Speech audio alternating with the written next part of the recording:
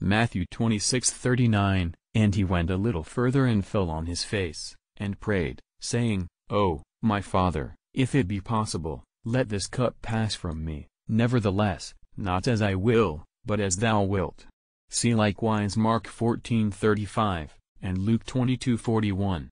This passage refutes the Christian belief that Jesus offered himself spontaneously as the sacrifice for the salvation of mankind. If that had been the case, why should he have hesitated and prayed for the removal of the bitter cup of his portion, and why should he have exclaimed, my God, why hast thou forsaken me?" See Matthew 27:46.